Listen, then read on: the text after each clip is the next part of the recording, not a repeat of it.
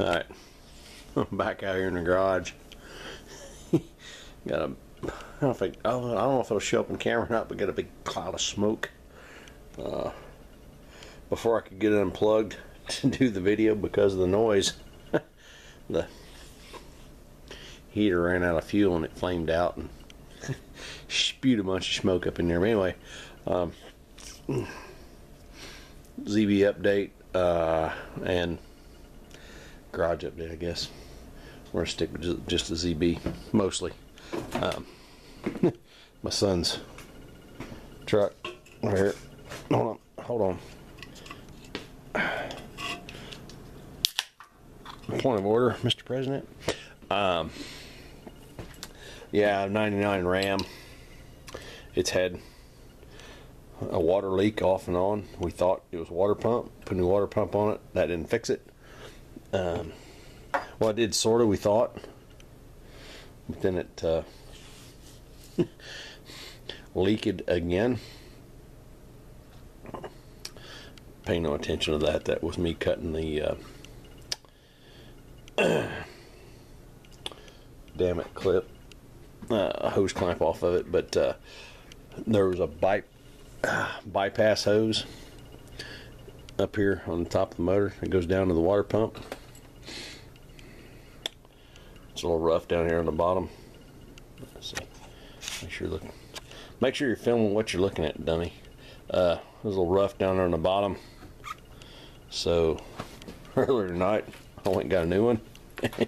And yeah, what? New one, old one, skinny one, fat one. I have a feeling this thing was probably the cause of the leak all along. But it goes up under there, and then this big cast bracket here flops over. This right here is actually the bottom side. Yeah, these points here mount over there. Holds the alternator and the compressor, all that. It pretty much hides that whole unit or that whole hose area. Yeah, I think this was our leak all along. Anyway, the boy and I are working on fixing that. But anyway, back to the old ZB.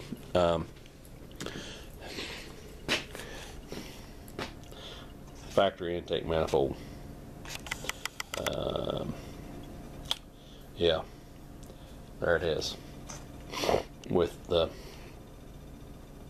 I started working on it, grinding away. Let's get up here where you see what I'm talking about. You put up here on the truck because the truck ain't going nowhere. I ground away a bunch of, yeah, this came all the way down and around.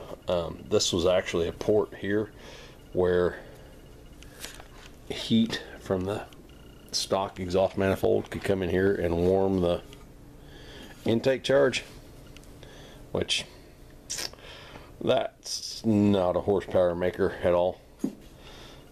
Anyway, I just started grinding all this way because I was struggling with how I was going to do what I wanted to do with the. Anywho, I get this is a definite solid backup plan.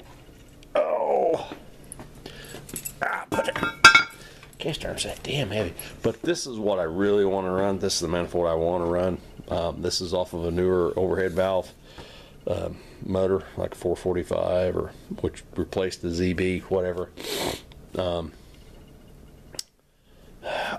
I still need to probably grind a little more here off the back of the intake tube, so that the two manifolds aren't touching, so we don't transfer heat from the exhaust manifold to the intake. My big concern was how I was going to clamp it down. I thought I was going to have to put it in a mill to smooth this off. And the two outside edges of the intake manifold didn't bother me so much because they were pretty much kind of okay. What I was worried about was here on the inside, because there just wasn't much clearance. But as you can see, maybe that's pretty flat and square-ish, as is that side of it. Temporarily squished down there, flat and square, semi-flat and square. This isn't perfect. See, because we're twisty, it's definitely a little taller, and I measured it, so I know it's a little taller up on that side of the manifold as opposed to this side. Not a huge deal. My flange on my intake's a little, with my little spacer block, is a little thinner than the exhaust, but that just means that most of the clamping pressure can be down on the exhaust manifold, which is good because the exhaust is trying to push up out, intake's sucking down in. He said sucking. But to get that to that condition, stick with me as I wander through my garage.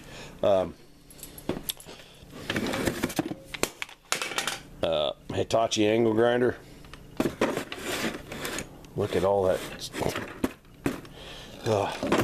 One of these days I'm going to build like a box to sit around my vise, so when I'm grinding I can catch all that crap. So I used the Hitachi angle grinder, Ingersoll Rand 1/4 inch, yeah, little air grinder. I don't need that hooked up anymore tonight. And where did they go? Oh yeah, just a big file.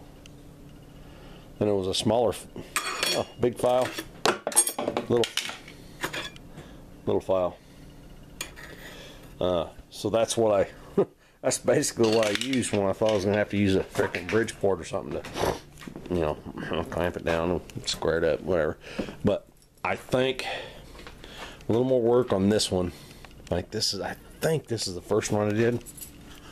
I think. And I got carried away with the damn grinder and cut too much off the one side, and it's really close. Measuring it with my micrometers, I'm like 8 millimeters on one side and like 7.6 or something. I'm just making those numbers up. It's so close that, and I'm gonna make new blocks for this. In fact, I got the steel right here that are going to be a little longer, so we get closer to the intake and the. I just figure the more of that I can cover, the better it's going to be.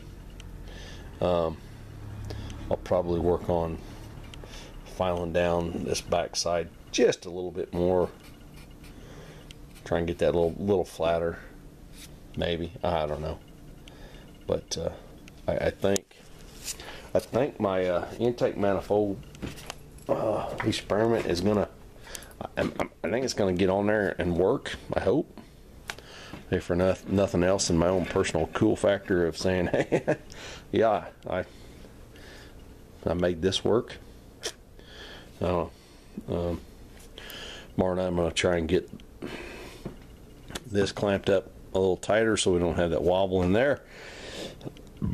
Cut a couple pieces of this the right length for my spacers. I need 4 of them. Maybe might try and drill out or lay out and drill.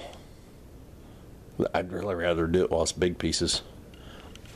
Some new clamp plates to go between all that, and yeah. And I did go ahead and hang the weight bracket back on the front. I need 2 more bolts up here to go in the front.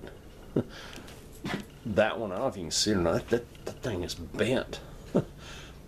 So I'm gonna see if I can get 2 more of those tomorrow, so I can get that in there. Once I get that in there, then we can get a battery up in there. Get a battery in there. We'll probably try to spin it over and see if we can make some oil pressure. If I can get manifold straightened out, battery in it, making oil pressure, we'll be ready to, or just about ready to put the carb on it. I gotta get the manifold figured out. We'll put the carb on it and get all that figured out, and put some gas in it and see if a son of a bitch will run. Man, I can't wait to hear it run again. Anyway, that's where I'm at on, oh boy, let's back out. That's worse than zoom. All zoomed out. That's where I'm at on the old ZB. And the green weenie. Yeah. Yep. Well, anyway,